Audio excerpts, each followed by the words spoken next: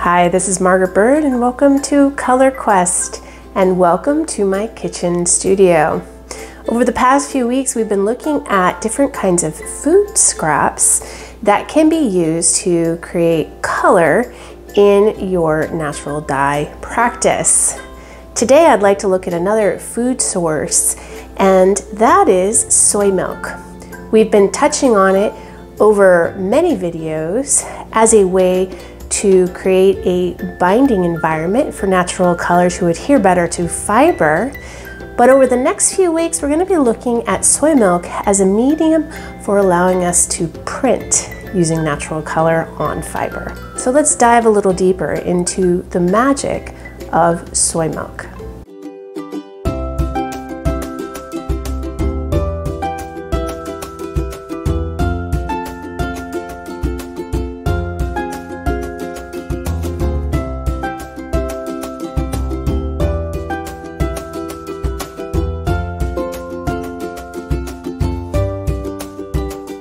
So I've been using soy milk in my natural dye practice since the very beginning.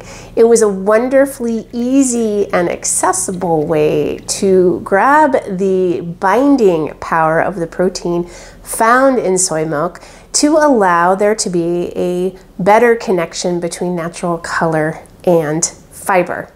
And because soy milk is so easily accessible, it just seemed a whole heck of a lot less daunting than diving into the world of mordants, and those are metal salts. So I happily welcomed soy milk into my practice. Now, as time has gone on, I have expanded and have found the benefits of using metal salts as mordants, but I still will go back to soy milk as a way in which to create a binding environment for fiber. Now, the last couple of weeks, we've seen videos where I've used soy milk to prepare the fiber.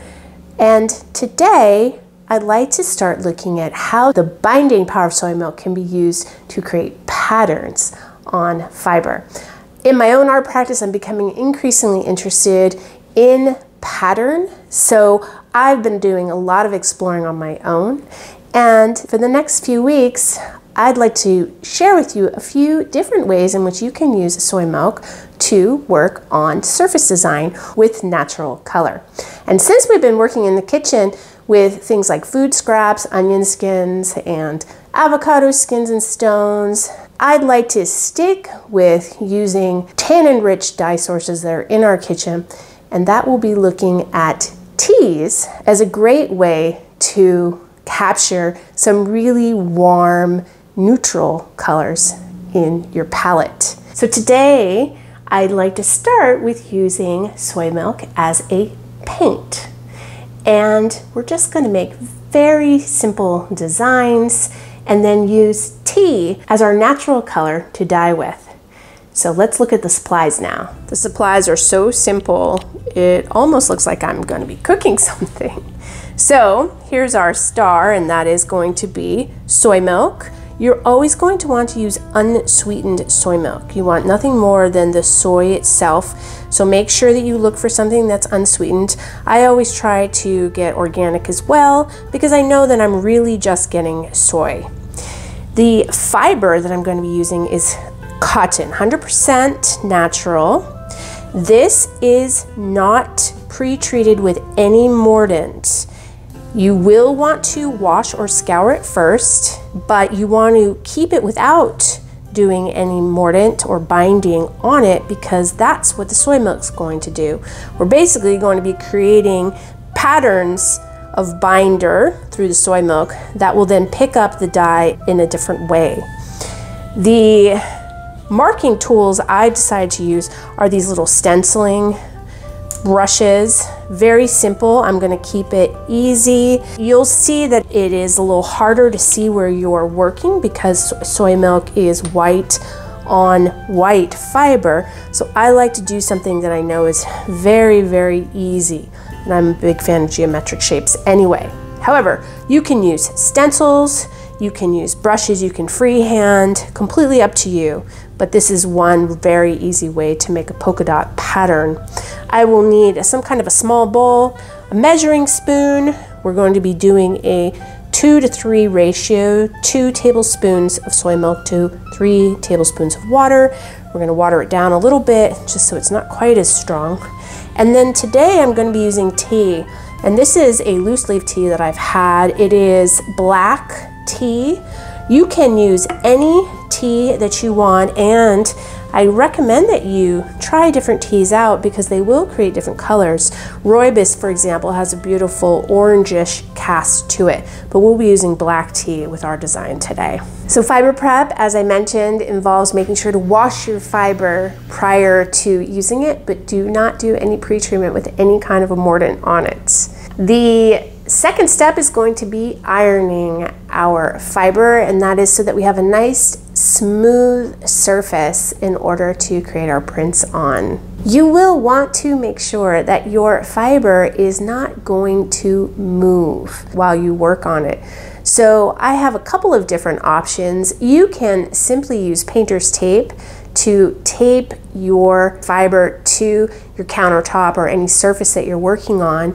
I've also created a printing pad that I'd like to show you, and this will be useful over the next couple of weeks. So it's something that I built at home. I didn't spend a lot of money on, and I was able to make it custom in terms of size based upon some of the products that I used in order to build it. So let me quickly show you that, and then we'll get started. So this is my homemade printing pad. Pretty simple to make. I used this cosplay foam because it was relatively inexpensive. It has a good firmness. You don't want it to be too soft, but just to give a little bit of give as you're printing on your fiber. And all I did was cut and tape the size that I wanted. This piece here, I believe, is a 30 by 30. And then I covered it with some canvas. Now, I happen to have a roll of canvas, but you can use a painter's drop cloth or anything that's not very expensive just to put a cover over the top of it. Then I'm going to be using a piece of just scrap sheet, really, and you can see it's already been used. And this is just to create a smooth layer between the surface here and also a place that it will absorb some of the soy milk that goes through my fiber that I'm going to be using here. And then I can remove this. I won't have ruined my pad, and I can just throw this in the wash and use it again. Now, all I did on the back here is use some staples to staple this into the foam, and I taped 2 pieces of foam together using duct tape. So I was able to make a bit of a larger piece, a nice square shape, which will give me room for my fiber. Just simple staples worked perfectly. They did poke through in places, but not enough to make any difference, and I just got this nice surface. What's also nice about using this printing pad is that you can use tacks, either thumb tacks or these T-tacks, in order to stretch and attach your fiber to the pad. They will beautifully just poke into the foam like this, and that'll allow you to have your fiber stretched and staying still. You can also use painter's tape in order to put the edges down as well. And if you decide not to make a printing pad for today's project, that's fine. You can simply use painter's tape to stretch and fasten your fiber to a surface like a countertop. You just don't want your fiber moving around while you're doing your printing. So let's prepare our pad and get going.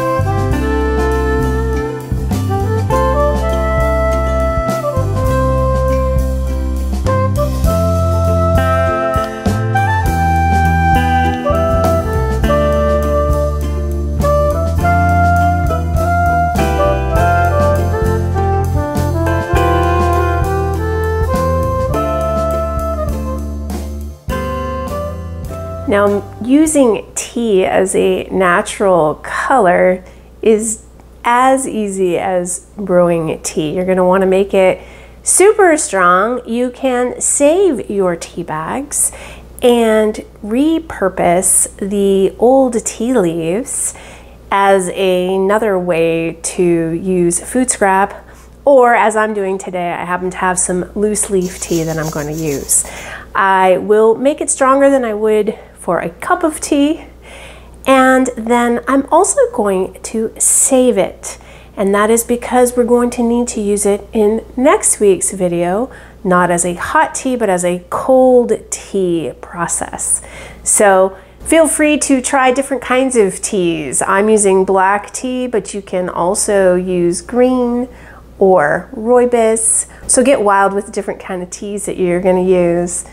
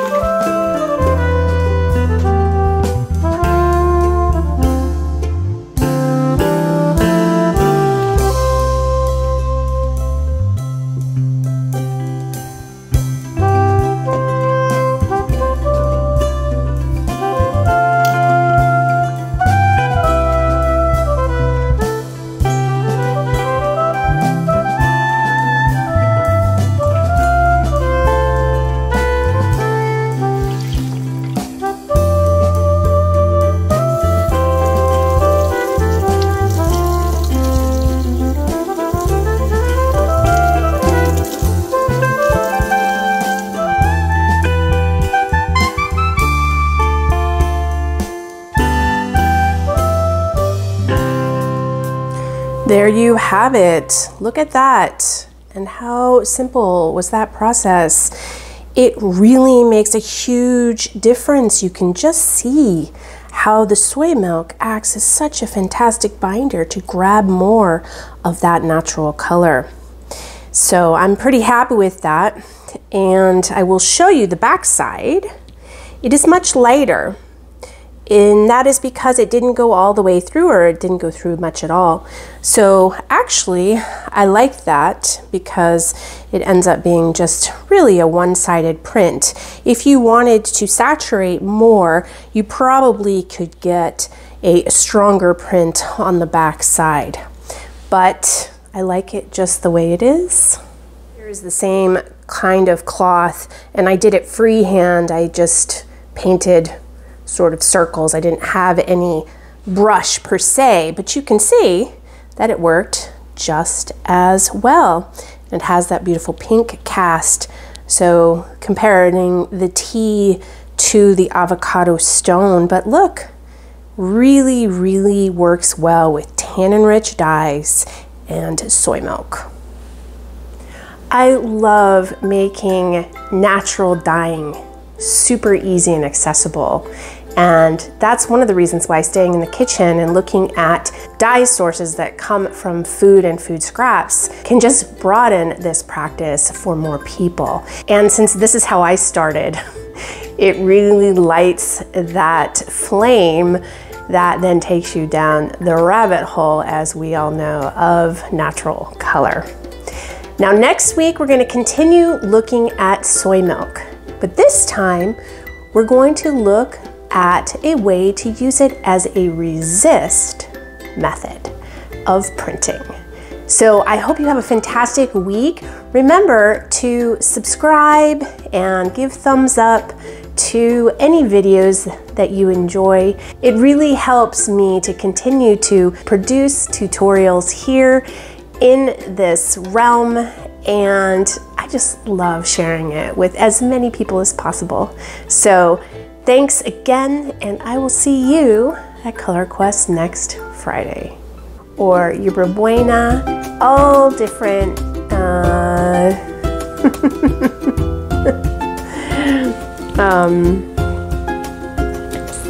whatever you have